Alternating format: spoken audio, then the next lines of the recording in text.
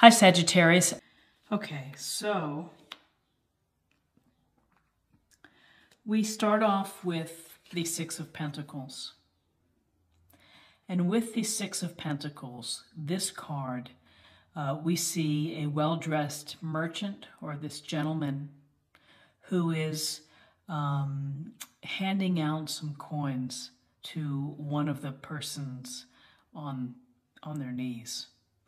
And this suggests that he's in a position to be able to give and to be generous and to be compassionate and to think of others. He has the scales in his left hand, and so he's choosing who he is going to help out. And so this is a card of two perspectives. The perspective is of the merchant, someone who is willing to give of their time, their money, or perhaps of service to others. And then from the perspective of the two people beneath him, who are really on their knees and are asking for help. So for you, who do you see yourself? Are you in a position where you are able to help others with your time, maybe by volunteering? Are you able to donate some money? Are you able to help organize a charity event? But there's a lot to be said for giving and how it feels, and helping others when they need help. On the other side, if it's someone, if you feel that you need help and you're in a tough spot, that it's okay to ask for help. People want to help. People often are willing to help, but they'll never know unless you ask. And if you're specific, I really could use a hand here. And this is a card of hopefully that you get what you need. You carefully get what you need to get you back on your feet. And there's no harm in asking for help when you need it. You know, people, I think at their best, all want to provide some assistance and to help. So really, this is a card of generosity and of charity, and, you know, also of the have and the have-nots. The very clear situation of those two opposites. And if you are in need of help, there are local community organizations that are, you know, wanting to help people who need a little extra assistance.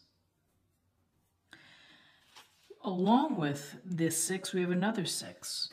Interestingly, we have the Six of Wands. And we see this gentleman who is riding in on his horse. He's wearing a wreath. He has a wreath on the wand. And he's riding into people here watching him carefully. This is a card of success. This is a card of reaching your goals. You will have success and recognition in July. You will be noticed for your efforts and your hard work. Whether this is at the office and you get a bonus or a raise, a promotion, maybe just a nice shout out in the weekly meeting, team meeting. But this is for you to take your victory march. Now, other people are watching you, and perhaps they're hoping to be like you and want to learn from you. And so they're kind of here, standing here, saluting and watching. But this is a card about success and reaching your goal and having the recognition for doing a good job. So enjoy what that is bringing to you. We also see the Page of Wands. So we have some wand energy today and for the month of July. And this page is young, and Pages and court cards represent either qualities or attributes that can benefit you, or they could actually represent people in your social circle, someone who's youthful or someone who's just starting out. Could also represent news. But the Page of Wands is the enthusiasm and the fire and the desire to learn and to do things, to be creative. Because wands are about creativity and passion. And so this is a call to you to find your passion and to do something with it. Get out there and explore and learn and take lessons if you want to learn how to play golf or guitar, and put yourself around other people who are more successful, perhaps, who can help guide you. But this is about the exploration and the path to becoming more experienced. And perhaps this is whether it's your career, but this is finding the enthusiasm and the desire to create and to fulfill and to manifest and to make it happen.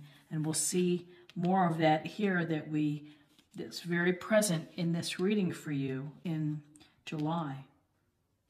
And along with the Page of Wands, we have the Nine of Cups. And the Nine of Cups, we see this gentleman sitting here on his chair in front of a blue curtain with all of his cups lined up behind him. And he's pretty grateful for all that abundance, because this card represents abundance. Everything that he has, he's worked for, and he probably has. So he has material comfort. And he may feel pretty proud of himself and pretty content. You can see his arms are crossed. He's slightly smiling. It's a card of contentment. It's also a card that's referred to as the wish card. And so when this turns up in a reading, it's go ahead and make your wish, because more than likely it will come true. It may come true. So, it's certainly possible, that's for sure. And along with the thinking with this card, it's always just the one cautionary note is to be careful for what you wish for. If you wish for a lot of things in life and a lot of physical or material items, and you get them and then you enjoy them for a bit, and then after a while they kind of end up in the closet or end up in the garage, take note of that, because sometimes the material items and the stacking and the collecting doesn't result in your fulfillment, and you think, gee, I thought I would be happier if I had that. So just be careful with what you wish for, and often, it's the experiences and it's the relationships that we have and the love that we share that makes us feel content. So the thinking is always have big dreams and wishes for what you hope for, but be mindful that just because if you're wishing for, more material success, it may not bring you fulfillment. It may not bring you spiritual depth. So that's just something to be aware of. Okay, and then later in July, there's a situation and there's a call for balance and some moderation. So this is we see this person here is pouring the water from one cup to the other, has dipped a toe in the water. And it's very simple. It's about being moderate in your approach and having balance and using all of the elements of fire, earth, water, air, and coming up with the right mix so that you don't feel taxed or in the extreme of one corner or the other. With This card is also a suggestion for you to listen to your spirit guides or your angels, that they're looking out for you and they're hoping to help as well. But this is a chance for you to just take some time and maybe balance. Maybe that means going to the spa or just taking a day off and relaxing and doing something that is going to be restorative for you and to bring you some healing and perhaps. But temperance is about doing things in moderation and having balance between your spirit, the physical world, your career, family, all things. Find some balance in July. And finding balance of putting it all together with work and with family, and if you have children, if you have hobbies, if you have commitments. You also have to take time to be thinking forward. And when we see an ace in a reading, an ace is a gift or an opportunity from the universe. It's right here, the hand is handing you this wand.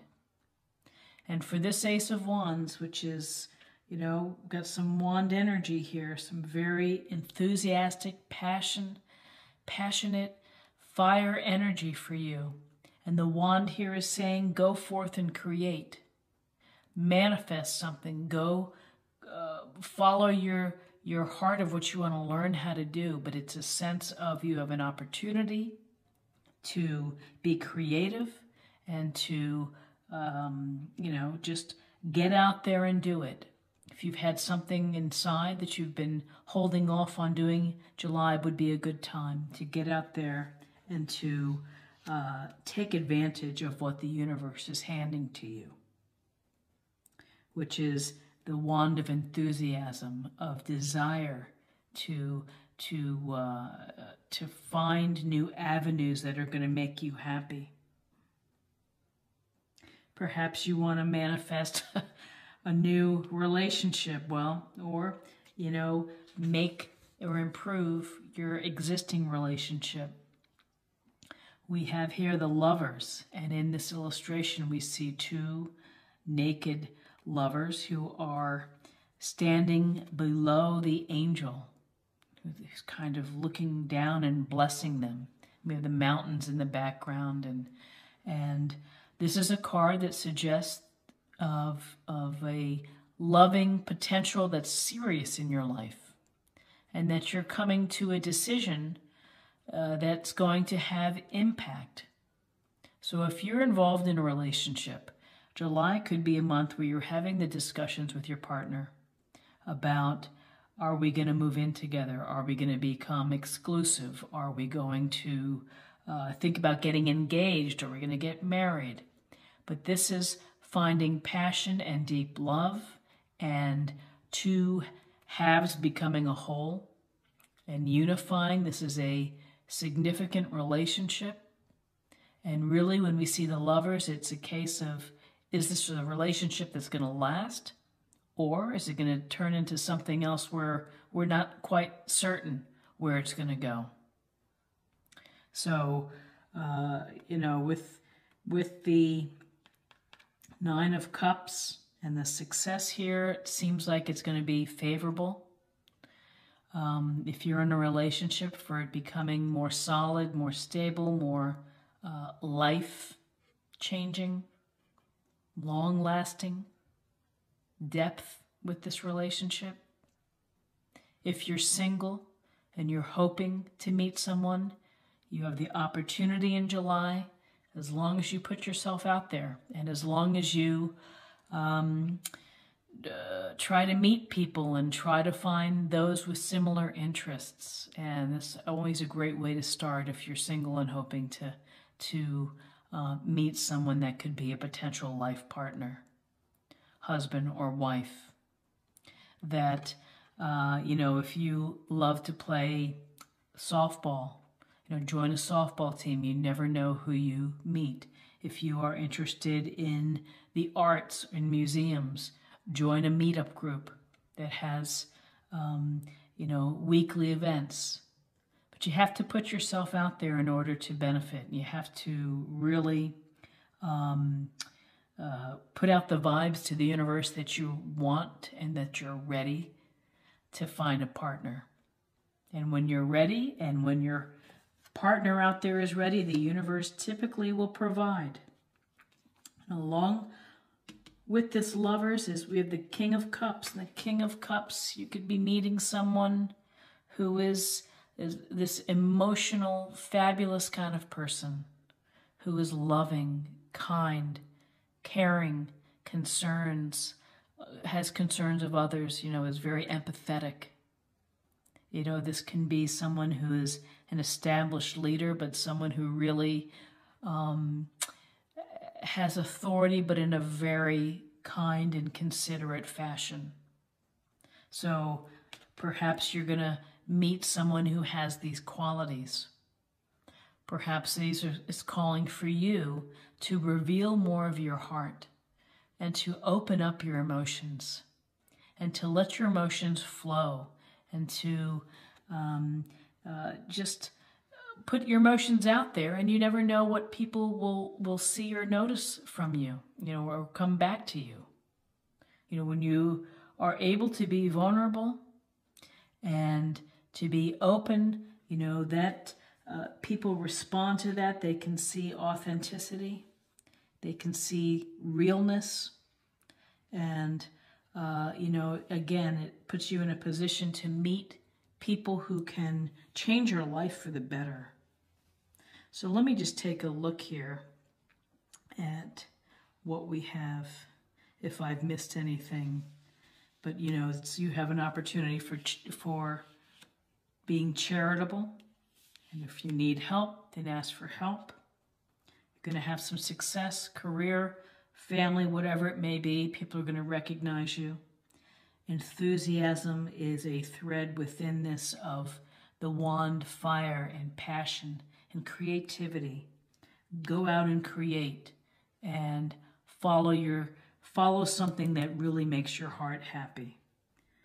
Emotions. Let your emotions come out. And your wish and balance and the potential for deepening love or finding love is here in July. So I'd like to pick another oracle card to get some additional guidance for the month and to see, Aquarius, what we can share. And let's see if I can get one of these out.